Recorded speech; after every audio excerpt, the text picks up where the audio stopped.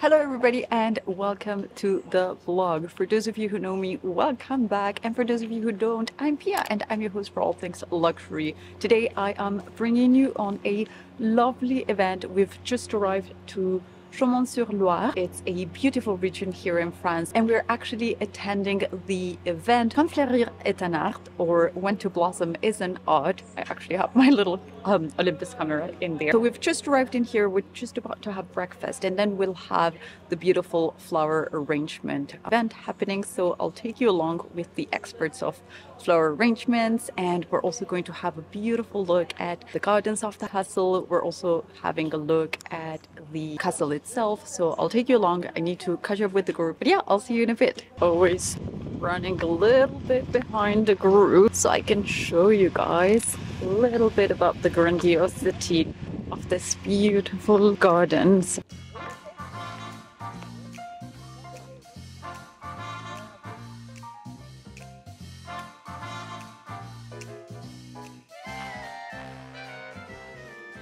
What you just saw was one of the meilleurs de France, and he was just explaining us this piece he's created in which he's inspired himself from a meteorite crashing on Earth. And I think he's absolutely nailed it. My goodness, it's spectacular.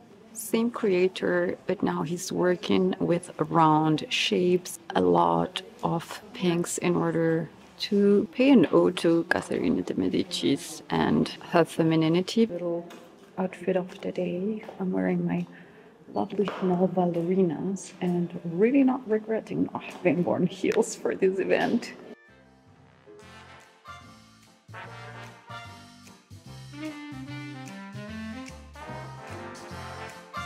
Now in here we've got the most exquisite installation, and it's by an artist called Stéphane Guérin. Hope I'm not butchering his name. Absolutely gorgeous.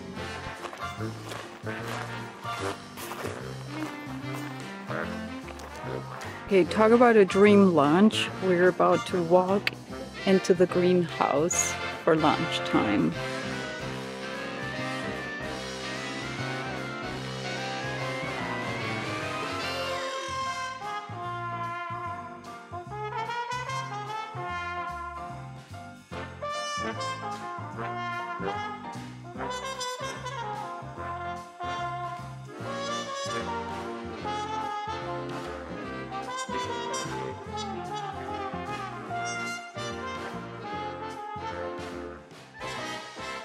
Hello you guys, we are back home from the dreamiest press trip. Oh my goodness, where to start from? Before going into any details about this trip, I thought I'd go a little bit into a skin detail close-up with you. Something really intimate. If you haven't seen my How I Got Rid of Acne video, I advise you to have a little look at it. I'll link it in here for you. Basically, since this is my week 12, I think, using Differin or Adapalene for getting rid of acne, I thought I'd do a little checkup because, oh my goodness, there's literally zero pimples. Anything you might see around here, hyperpigmentation marks, but there's literally no more alive pimples, which for me is a revelation because if you have seen that video, you will know that I struggled with acne for the years that followed coming out of lockdown. I basically started having this chin acne and a little bit in here and in here from the mask, and then it never went away even after we stopped using the mask. I knew it wasn't because of the diet, because I do follow a semi-strict, I would say, but pretty clean diet altogether because of endometriosis, and so I knew it wasn't coming from the diet. It literally started when we started wearing the mask and then never left, and I am super happy to have found a solution that was convenient for me. Even the hyperpigmentation marks left in here have started to go after using this different product. I'm thinking of doing a little bit of a pause of it, and if my skin doesn't react and pimples don't come back, perhaps what I could do is do a couple of chemical peels and get myself rid of this type of hyperpigmentation marks that I have. If anybody else has experienced the hyperpigmentation marks left after, do let me know what is your holy grail solution for getting rid out of them. To be honest, to me, it's like a nice problem to have. I'm not bothered by it. I was very bothered about the active acne before. So if it's week 12 or week 13, it's almost 3 months of an acne-free life. And to be honest, touch wood, I don't have wood here, the purge period wasn't even that bad. Like, yeah, it was bad for a little bit, but I mean, I knew you had to go through it, and now I can enjoy what to me feels like amazing skin. Because, you know, people around, friends and family have commented on it. They've mentioned how much clearer they see that my skin is. So I'm really happy about that, and yeah, just wanted to share that with you. Now let's get my makeup done, because I'm filming a couple of videos for you and with a couple of brands today. So I just need to be looking a little bit more presentable. By the way, this is what I use today to hydrate my skin. I do love some that are a little bit more high-end, whether it be my NAD Plus one with Intuise, or the Abeille Royale with Galan, or even the rose ones from by Terry. However, this one is something that I always keep coming back to. A, because I tend to have hay fever allergies, and I find that something like this is calming on my skin. And B, because it's actually formulated especially for people that have issues with acne. Of the 2 times that I moisturize my skin every day, this will probably be one that I always use, and then another time I'll use something a little bit more high-end. Something else I've been really diligent about doing in regards to keeping my skin clear is cleaning my brushes, and I say that with a dirty brush in hand, but I mean in a really regular basis, which I didn't used to, because I only used to like clean my brushes maybe once a week. But now, after almost every application, or like one yes, one no, I will use the Better Limpiador de Brochas brush cleanser, nettoyant pour pinceau. I don't really know this one's in so many languages, I don't know where they're from. Oh, they're from Barcelona. I guess that's why it's better with just one T. This is really good as a spot cleaner. Starting off with my favorite foundation balm. This one's Hermès Plein Air. I love the way this looks so natural in the skin. Does anyone else get the witch hair? Always hurts so much. Anyway, back to being fabulous. How beautiful is it on the skin? I really like this foundation. By the way, the shade I'm wearing is Chambre. It's kind of like my winter shade. In summertime, I'll wear Palomino, or whenever I've done some fake tan. So I probably will tomorrow, because tonight I'm planning to have a big bathing myself in fake tan session. But one of the reasons I really love this foundation is the fact that it's enriched with a lot of skincare properties. So it's not only giving a little bit of light and evening out my skin tone, it's also adding some delicious, juicy skincare properties, and it's got 30 SPF in it. To me, it's a win-win. It doesn't look very matte, but it also doesn't look super shiny. It doesn't make me look oily throughout the day. I have combination skin, by the way, for anybody wondering, and I am very happy about what this looks like. And I actually know I have a combination skin. I had a couple of dermatologists tell me about it, but the other day I went to the press day of Algotherm, and the team at Algotherm actually very kindly provided an analysis of my skin. This is one of the newest services that they are offering, basically composed of a scanner of your face. And after that scan, a skin specialist will look at it, determine what type of skin you have, what's the age of your skin, not your actual biological age, but the age of your skin. It will also determine what your skin needs, what it needs to keep on doing, what it has to stop doing. And it's a wonderful machine that shows you even like where your wrinkles are going to be, how to prevent that, how is your sebum production doing. There's a myriad of things that they're doing and analyzing with this scanner. And then according to that, they'll propose a protocol, how we say in here, or a beauty treatment to target the things that have come up throughout your analysis. Algotherm is highly known to have effective results. Everything they produce is created with sea ingredients, whether that's from an algae, from water from a certain sea. They used to only produce their products from water in a sea here in France, and now they've expanded their whole range and incorporated things from algae coming from other oceans in the world. Being a beachside girl, I love the proposition from this brand. I'm personally a big fan of bettering ourselves with the help of technology, and I think this new treatment they propose with the previous analysis is a fantastic option. They've got spas across all of France. If I do find it, I will put it in here. On my brows, I'm using the Dior brow styler, and this one's in the color 03 brown. I actually normally take dark brown, but they didn't have any more in stock, so I settled for this one. And it looks like a pretty good match. On that same press day, I actually also visited the stand of Cinq Mondes. And Cinq Mondes, or Five Worlds, is another French high-end beauty brand that also provides services in their spas as well as products for taking home. I'm being a little bit lazy today, so I'm just using highlight as my actual eyeshadow. I quite like it because it opens up the eye a little bit. At least that's what I tell myself. And then I just kind of go in there with a fluffy blending brush. They're all over the world. Whenever you go to a nice hotel, you'll probably find one of their spas. And in Paris, you can also find them at La Samaritaine, one of the most iconic department stores here in France. They are pretty known for their use of holistic treatments, medicinal plants, and ancient techniques in their spa treatments, as well as in the products that they sell for you to be able to use at home. I just finished doing my eyeliner with the Victoria Beckham Satin Kajal eyeliner. This one's in the shade Cocoa. And I blurred it out a little bit with this little spongy that it comes with at the end. Now, I think the main two things that caught my eye at the Cinq Mondes stand and why I decided to talk to you about it, even if so many other brands were being exhibited, was their proposal for the holiday time. They propose a post-advent calendar, which I think is brilliant. On the week following up Christmas, you get this gorgeous sort of lotus flower that opens up and shows all of the wonderful products that you get. You also don't just get minis, which seems like pretty good value for money. I think the idea of a post-advent calendar is fantastic to continue on that sort of festive spirit and not let the blues creep in on the days that follow up Christmas, which can happen to quite a lot of people, particularly those living in the north and experiencing sometimes not the best weather between Christmas and the New Year. For bronzer, I'm using a Charlotte Tilbury bronzer. This one's in the shade number 2 Moyenne. I'm applying that with a contour brush from Chanel, which is my absolute favorite. One of my girlfriends that works at Chanel gifted this one to me. Something else that was really nice from the Cinq Mondes latest spa proposal is their Covido Royal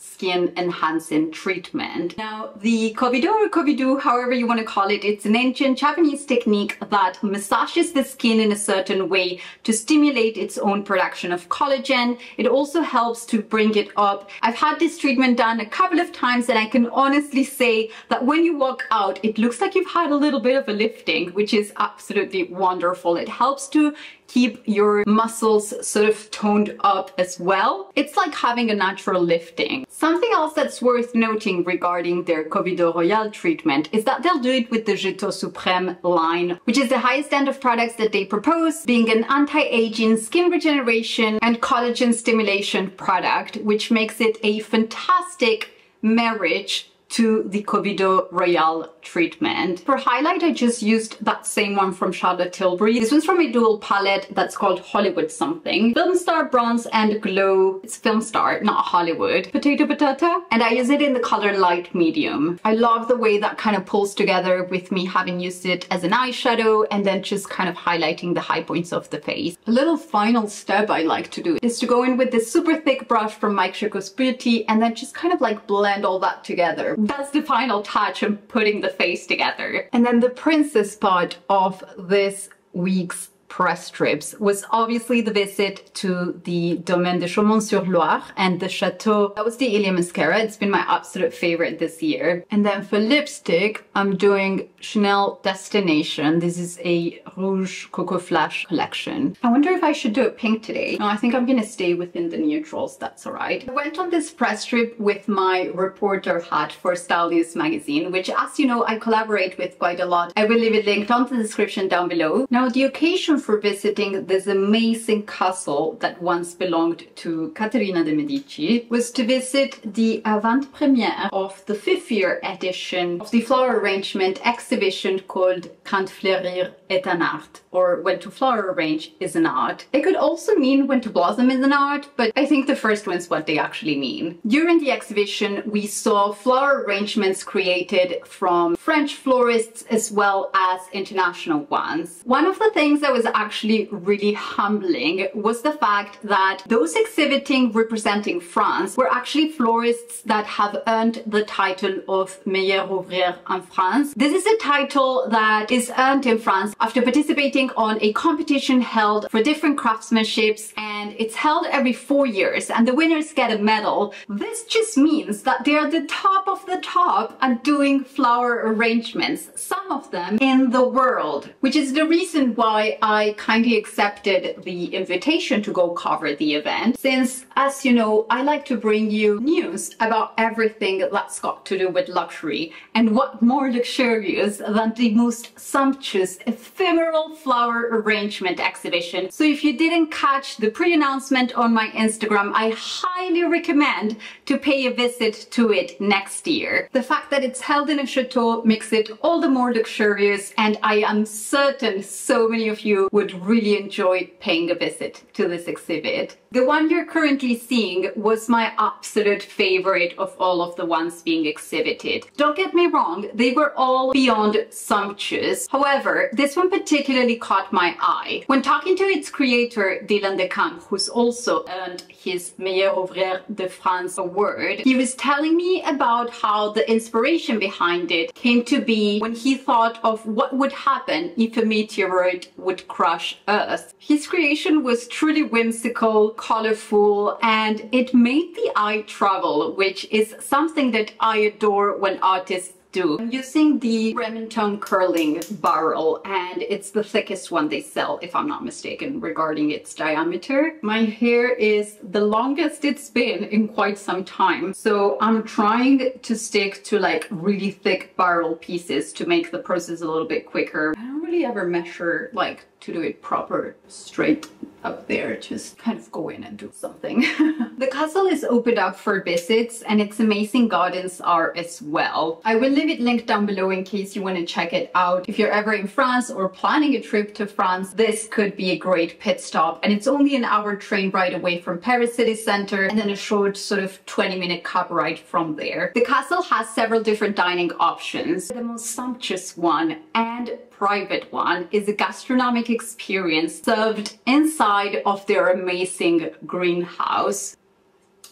Now this one is an option that's only available upon reservation. On this occasion they closed it up for us and fed us the most delicious lunchtime. I was lucky enough to have not one, not two, but 3 artists sitting sharing lunch with me on the table at the greenhouse. One of them was Berit, who's an internationally recognized Danish florist, and she was invited to participate on this year's Quand, fleurir exhibition. Her creations have endless lengths, and she always tucks in a couple of golden branches, which is kind of like her signature brand. I also shared the table with Frédéric Dupré, I hope I'm not butchering their names, who has also been awarded the Meilleur Ouvrier de France recognition and is another florist here in France. Now he was actually given the task to create his exhibition at the horse stables of the castle. Oh my goodness, that spoke right to my heart. His creations were absolutely divine. He played with an amazing dialogue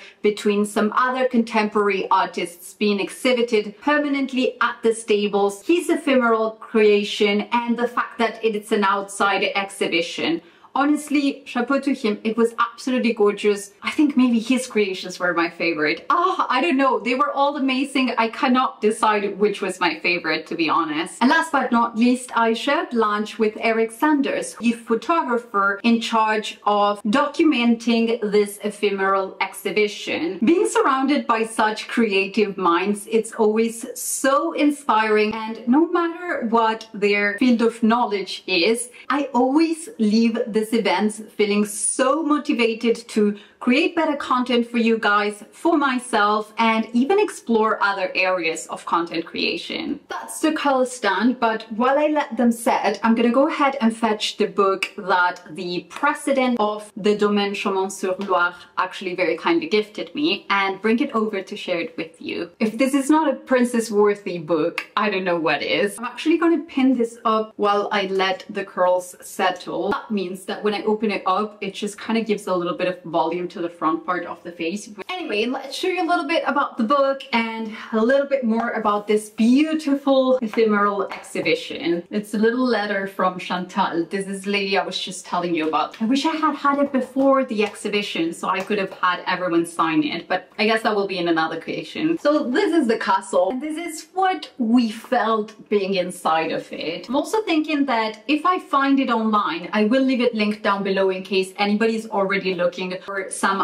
ideas for the holiday time. Comes November and we get bombarded with information. Sometimes we don't know what to get, and this can be such a gorgeous gift for maybe a mother-in-law, a grandma at heart like me.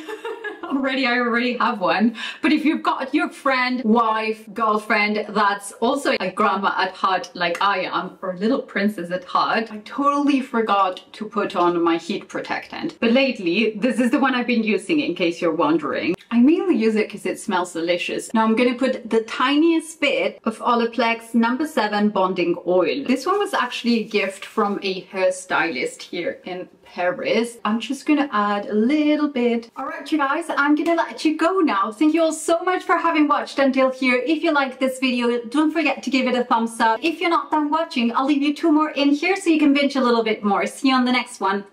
Bye!